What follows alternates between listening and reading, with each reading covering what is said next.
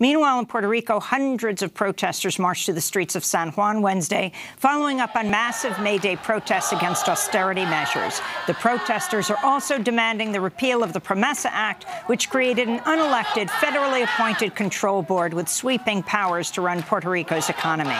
This is Jorge Diaz, one of the protesters.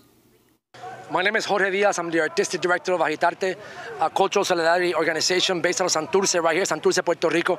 And we're here today on the 2nd of May to continue the celebration and resistance of May Day.